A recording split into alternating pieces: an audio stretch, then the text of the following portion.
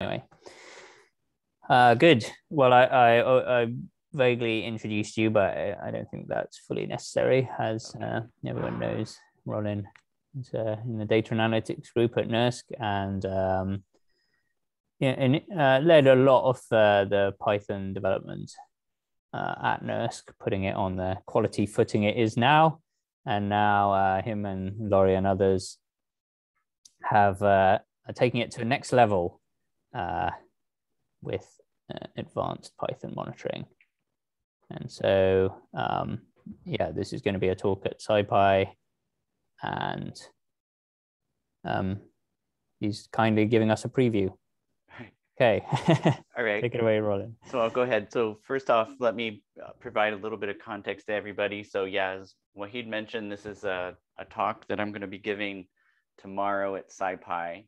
It's a 25-minute talk, and there's supposed to be 5 minutes for questions at the end. And so this is a practice, and I'm trying to get the time right. So if there's questions, unless there's like some emergency question or something like that, maybe hold it till the end. And since we'll have lots of extra time, we could go into extra background material if people are interested in hearing about that. So with your indulgence, I'm going to go ahead and give this just like I'm going to give it tomorrow. So, all right, so I've started my timer here. All right, so hi, I'm Rollin Thomas. I'm from the Data and Analytics Services group at NERSC, and I'm going to tell you today about the why and how of our monitoring of scientific Python usage on our supercomputers. And I'm going to tell you about the framework that we've put together to analyze the data that we collect, also using Python, and share with you some of the more interesting results that we've gathered over the past year of monitoring. I mentioned that I'm from NERSC. NERSC is the National Energy Research Scientific Computing Center. It's located at Berkeley Lab in Berkeley, California. NERSC is the primary scientific computing facility for the US Department of Energy's Office of Science, which in turn is the largest federal sponsor of basic research in the physical sciences in the United States.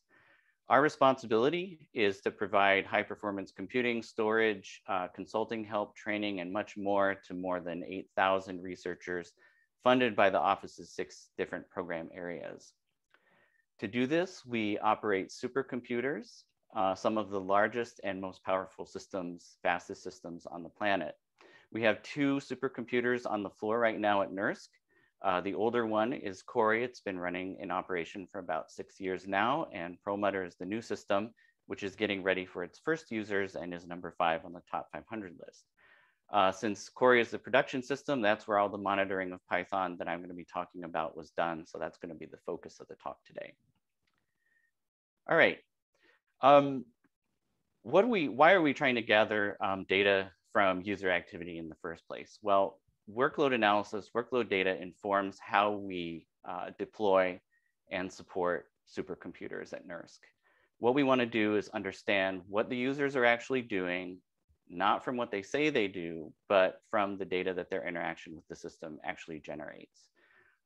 Surveys of what users are doing, what their requirements are, gathering requirements, all of that goes alongside the data collection.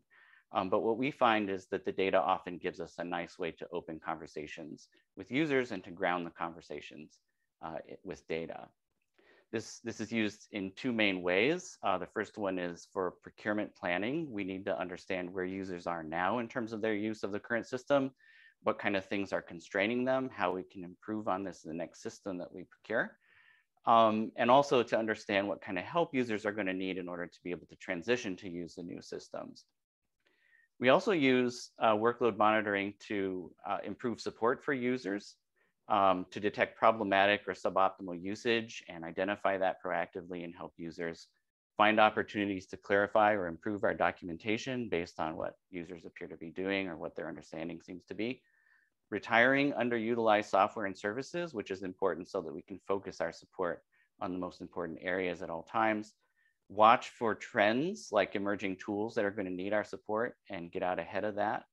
And also finally, to advocate for our users' needs with our vendors, Intel, Cray, NVIDIA, so on, software developers, or with each other internally when we're acting on users' behalf. All right, so what about scientific Python usage on our supercomputer? Python is the newcomer in high performance computing compared to Fortran, C, and C++.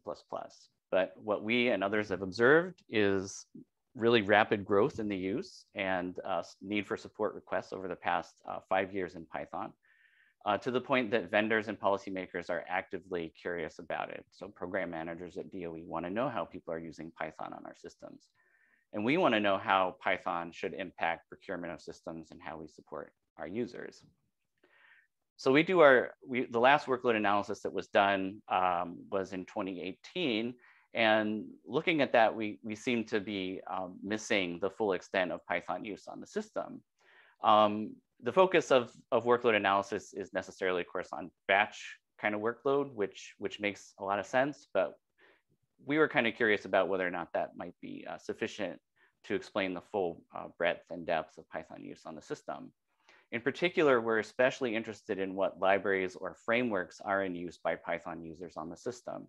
Just saying that 30% of users are using Python is a bit like saying they're using Bash. What are they actually doing with Python? Are they doing things with NumPy, SciPy, scikit-learn, deep learning, that kind of thing? So trying to figure out where users are in terms of libraries and frameworks in Python is very important.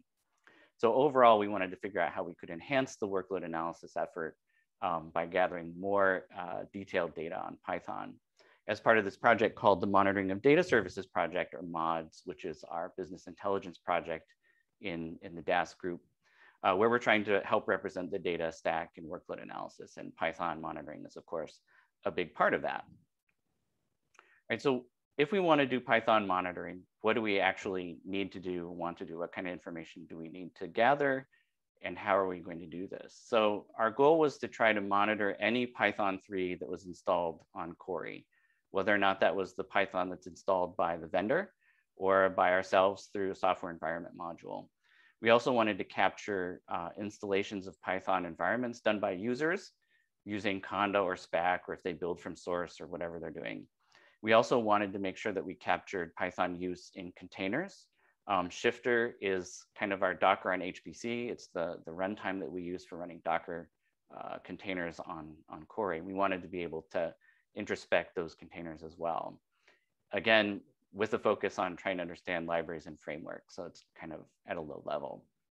We also want to capture Python use not just in batch jobs on the compute nodes. We also want to capture its use on login nodes, Jupyter nodes, which are not in the batch, in the batch administered by the batch queue system, workflow nodes and other special nodes like GPU and large memory clusters that are attached to Cori as well. We want to provide users with a way to opt out. If there's a reason for them to opt out, they can do that for other monitoring technologies that we have installed on the system. And so this should be no different. However, their participation in this effort is really important to us, and it helps us help them. So we really hope that they'll continue to opt in, and that's part of why we're talking about this in this venue. Also, it's much harder to have users agree to opt in than it is to just turn it on and have them opt out. And finally, one of the things we don't want to do is cause hardships for ourselves or for users. So we need to make sure that we follow our standard operating procedures and testing of the software, and make sure that everything just kind of goes right in with all the other software that we install in the system. But also, we don't want to mess up user workflows. That's very important. And it's kind of easy. It's better to miss some data than crash a bunch of user jobs. The paper that goes with this talk includes a lot of background on related work and other possible approaches. People with an HPC background might be wondering why we don't just use Alt-D or Xalt. We go into that in a little bit. The approach that we use is similar to what Xalt has in a kind of semi-documented way, but it doesn't seem to be fully supported yet. But there are other reasons that prevent us from going with the Xalt solution. But in the future, we might figure out how to integrate with that.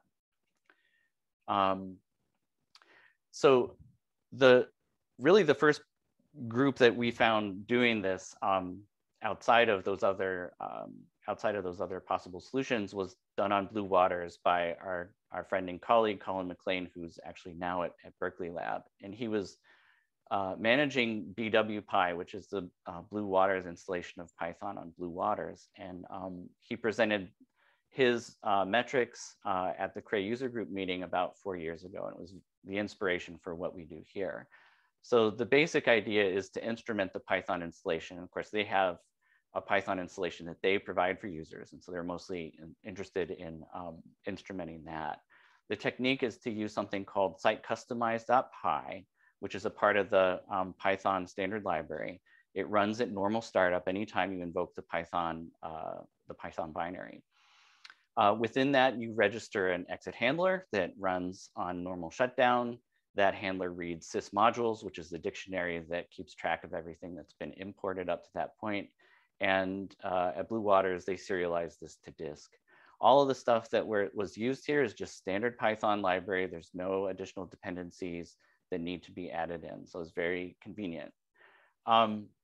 This has a number of nice features, but maybe also some things that we want to do differently in our deployment. First is you need to figure out how to get that site customized into user syspath. That's fairly easy at Blue Waters. You just kind of install it into the BWPy site packages directory. In terms of opting out, resetting Python path seems like a good way to go, and that's what we do. You might lose import information in certain situations. And in fact, some of these situations could lead to bias. And we can talk about that a little bit later on. But again, we think it's much more important not to interfere too much with user workflows, and it's better just to lose data than to crash jobs.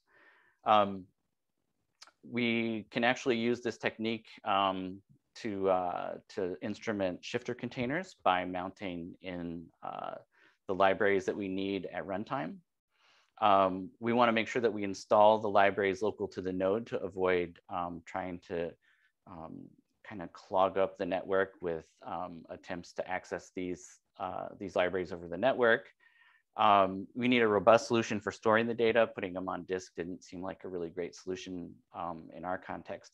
And of course, you need to be careful. So testing in terms of unit tests, integration tests, making sure that the things are actually working properly on the test system, Gertie, all of that's going to be very important for us.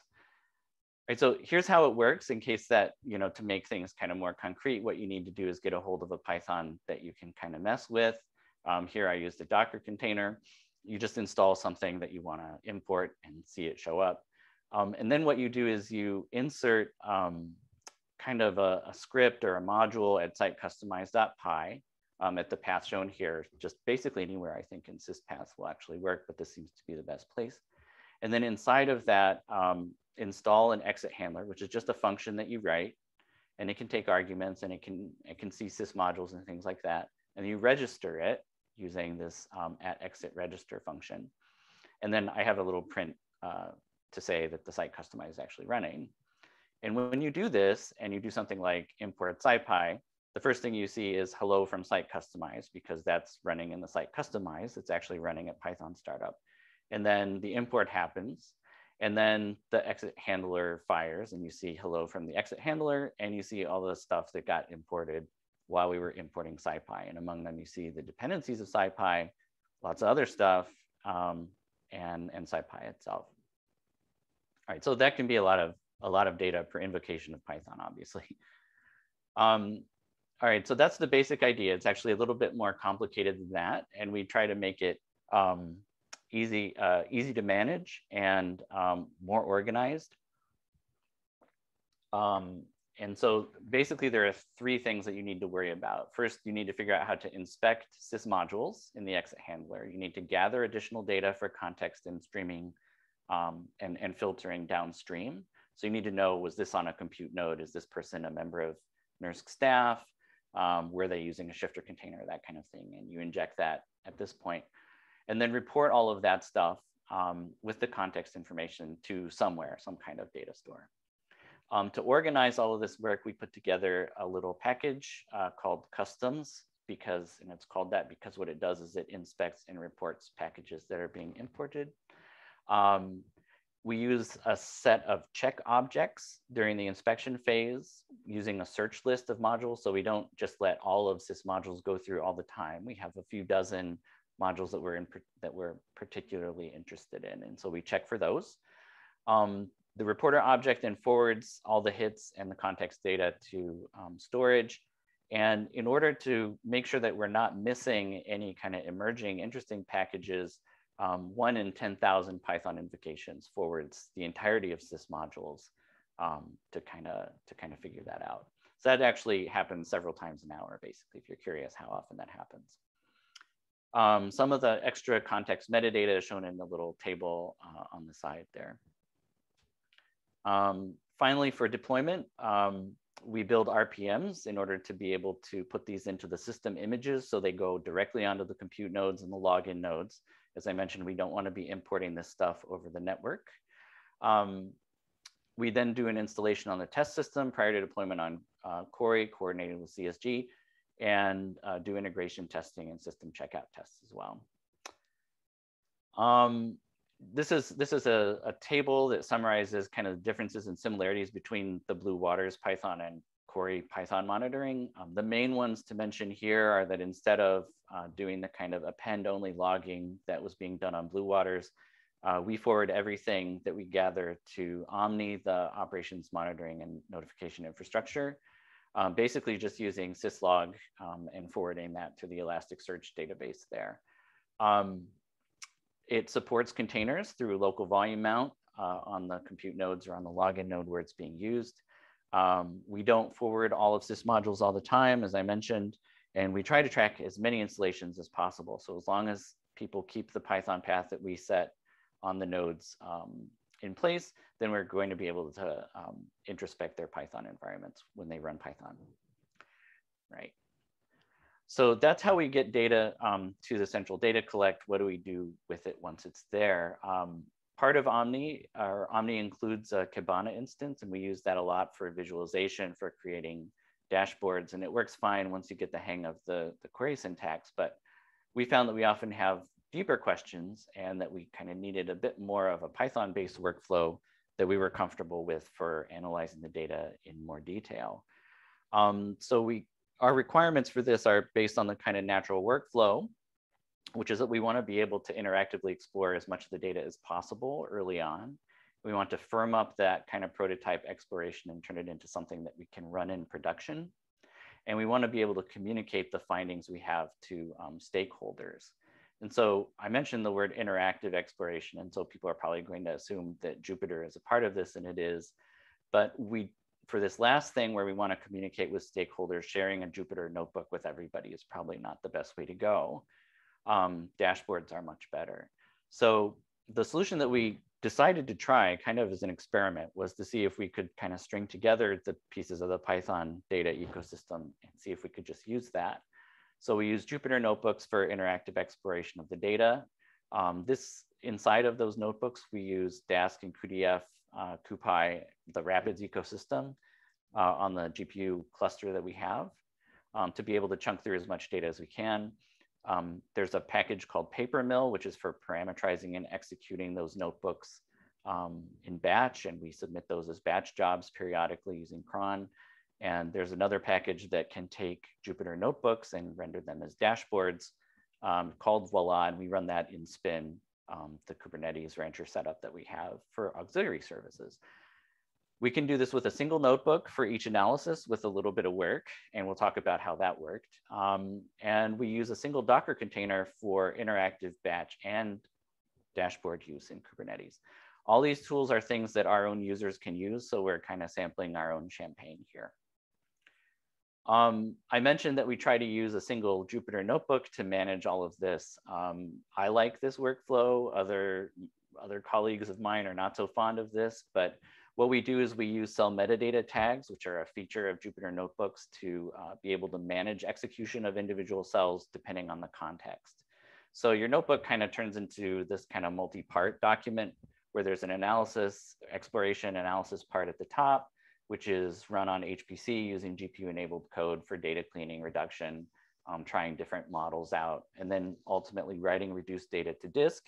This gets executed interactively by the user. It can be run in batch using Jupyter and Papermill. The dashboard part, which runs on Spin, Spin doesn't have GPUs, so we rely on reduced data there to create the visualizations, but you can also run the dashboard testing part interactively. So the kind of downsides that we encounter with this is that managing tags can be a little bit cumbersome. It's easy to forget to apply them or to remove them. And also you tend to generate a little bit of extra boilerplate code in the notebook. So you might end up importing packages into context, which isn't harmful, but might look weird. I mentioned Papermill for productionizing notebook runs. Basically, once you have a template notebook in place, you just can kind of import it and execute it. And we can use the cell metadata tags to kind of pre-filter out the cells that we don't want to run in batch. And then we submit a batch job. All right. The dashboard, since demos are kind of dangerous to do, we put together, live demos are a little bit dangerous. We put together a little video here to show you. This is a public version of the dashboard at mods.nersc.gov. And there are a few different dashboards on the right for Python and Jupyter. And so this is a picture of the quarterly used Python dashboard. So it shows the most popular Python libraries, correlations between Python libraries. I'm going to mention later how much Python usage on different parts of the system there was over that quarter, and so on. So it's an interactive dashboard, so you can kind of move around and inspect different years, different quarters, and things like that. So the diagrams that are shown here are a little bit different from the diagrams in the paper because we're kind of continuously trying to improve what the dashboard looks like in order to especially make sure that it's extremely accessible to everybody. This version here is going to be all of the Python data that we've been collecting over the past year or so. We've actually been collecting data for a bit longer than that, but about a year ago is when we were able to get the full system monitoring into place. So I think that's not the whole video, but I think that's kind of enough to communicate what we're doing with the dashboard. So I'll move on to some results here, if I can, there we go. All right, the results I'm gonna show are gonna come from the first 5 or 6 months of this year, and they exclude staff. So this is just data collected on real users. It turns out that over 30% of users are running jobs that are using Python. This is Python in any form or fashion. The vast majority of jobs that are run using Python are running on the Haswell nodes. It's a little bit easier to get performance in Python on the Haswell nodes than on KNL. Neither of those are that surprising, but on the right-hand side are some results are a little bit things that we didn't anticipate, especially when we turned on the full system monitoring. 95% of jobs that run are using a user-provided Python. This is a Python that comes from a Conda environment or from a containerized environment. So what this tells us is that users really like being able to customize their Python experience. At the same time, about 63% of users overall are using the NERSC provided module. So that includes use on login nodes and the Jupyter nodes as well. But at least in batch, 95% of jobs are using user provided Pythons.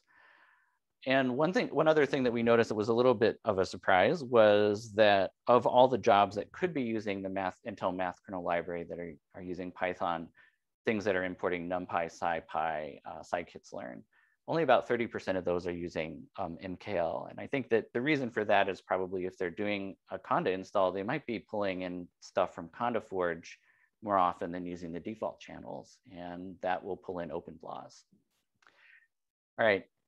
Here's the thing that we were mainly interested in was the top tracked libraries. So these are the top 20 libraries that we were tracking, and our expectations were that SciPy and the PyData stack are going to be very highly ranked, that we'll see a lot of visualization libraries, things for parallelism, Jupyter, AstroPy, because we have a lot of cosmologists, and deep learning will probably rank pretty low because we don't have a lot of hardware that's really optimal for that. But the most surprising thing that we found was the prevalence of the use of multiprocessing. And initially I'll say I wasn't really that interested in trying to capture multiprocessing use, but Laurie convinced me that we should be watching this. We filtered out as much incidental use of multiprocessing as we can, coming from the Conda or the Mamba installer. But what we find from users is that it's a combination of both direct use of multiprocessing and indirect use. And for people who aren't familiar with multiprocessing, it's a real easy way to get kind of process level parallelism, but it doesn't scale beyond a single node, right? So that's an interesting, we thought that was an interesting data point. In terms of the distribution of batch job sizes, most jobs are small, some are large. That is not unique to Python. Most of the workload at NERSC kind of looks like this. At the largest scales, the use of Python is pretty traditional, NumPy and MPI for Pi, which is kind of what you would expect.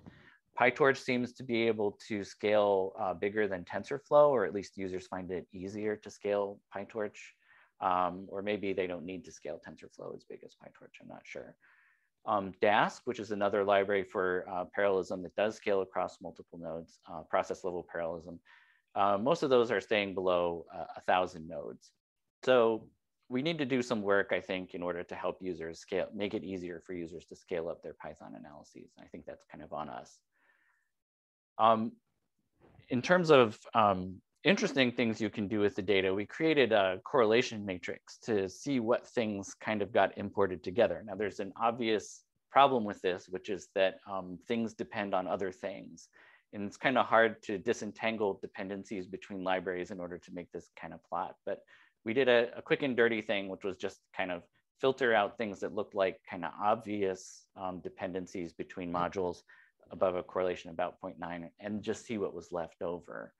And a few of these are actually pretty interesting. So we focused on libraries that enable parallelism, MPI for Pi, multiprocessing, and Dask. And one of the things we saw was that AstroPy and MPI for Pi happened together a lot. And so this might be an opportunity for the AstroPy community and the users of the AstroPy package to maybe collaborate and develop tooling around improved use of MPI. Also, maybe there's opportunities for improving performance of AstroPy in terms of I/O.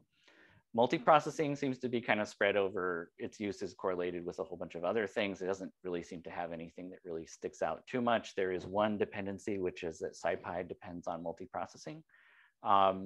We think users like multiprocessing in part because it's easier to port a multiprocessing app between your laptop and any other system. And so that's kind of easier than MPI on your laptop. Finally, Dask goes with Xarray and NetCDF. This is representing the climate and earth sciences community. Some use of Dask appears to be incidental. Some users are not even, when we reach out to them about their Dask use, they seem a little bit confused about why we're talking to them. And I think it's because they're not using it for parallelism. They're using some of the auxiliary things that it provides, like maybe reading CSV files or something like that. But what we need to do here, I think, is again, make Dask a bit easier to use. Okay, so those are some of the interesting results. And that's gonna bring us to the conclusion of the talk. So the summary is what we've done. We've met our goal to enrich our insight into Python use on Cori. We've created a pretty easy framework for inspecting and reporting imports. And we've also put it on GitHub in case anybody wants to take a look at it and maybe try to extend it. We've used the data that we've collected to actually start new conversations, especially with users and developers.